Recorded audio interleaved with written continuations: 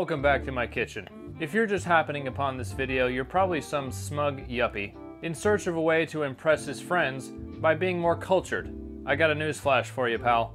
You're not cultured, and you never will be, so you might as well give up now. Of course, today I'm making sweet potato fries with a Greek twist. The cool thing about eating Greek food, or Greek-themed food, is you gain Greek powers, such as the N-word pass. Yes, if you're watching this and you're Greek, we do have the N-word pass from birth. Because if you ask a Greek person what their race is, we're nothing. I am half Greek myself, which means I am half nothing. Already bored? So am I. Let's get started. Okay, just a quick overview of what I have here. I have some olive oil, of course the yams, some seasonings, and some crumbled feta cheese. Not sure where feta cheese comes from, but I'm pretty sure you get it if you don't shower enough. Pretty straightforward, we just gotta chop up these starch penises. It's good to have a sharp knife unless you like to live on the edge. Fuck.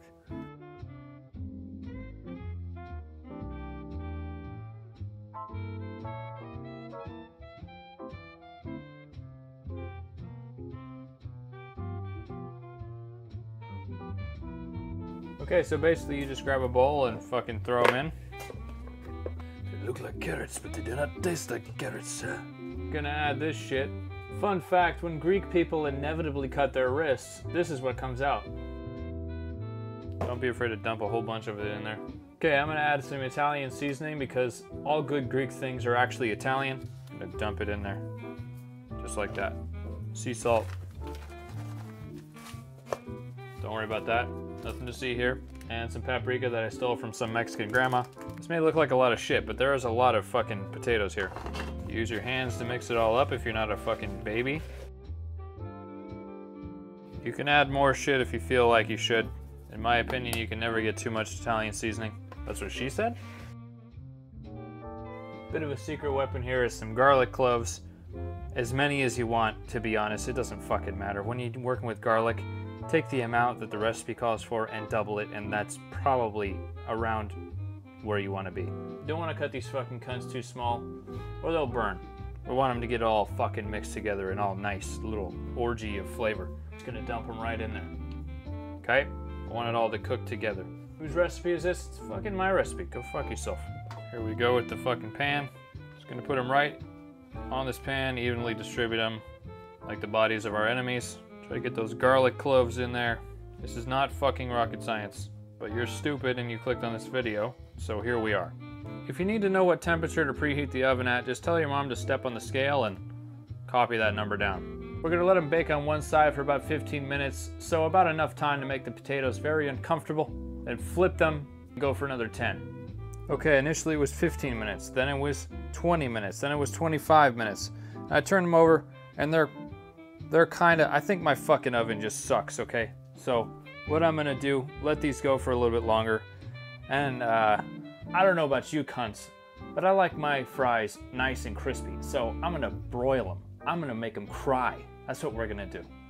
Yeah, yeah, yeah.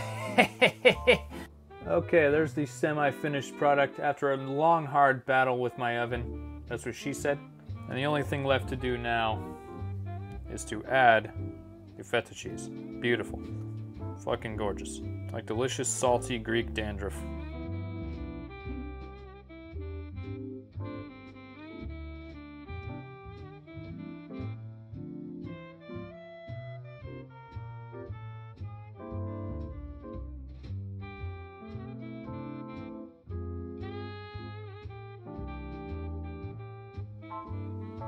Just to give you a quick overview, it seems like whenever I make these fucking things, it's a different story, with a different oven.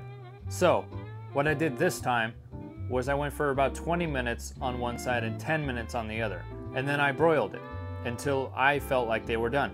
The thing you should probably do is bake on one side for 10 to 15 minutes, do it the same on the other, lift them to the top rack, turn the broiler on at 400, same temperature, until you feel like they're done. There's no fucking exact science to this. There's no magic number that I can come up with. Chances are your oven's gonna be different than mine, meaning it's probably better. It just means you might have to use your tiny fucking brain for once. Anyway, you cunts. I'm gonna go stuff my face. Leave a comment below letting me know how bad of a cooking video this was. Have a great fucking day. Keep your bitches out of the kitchen. and I'll see you in the next one.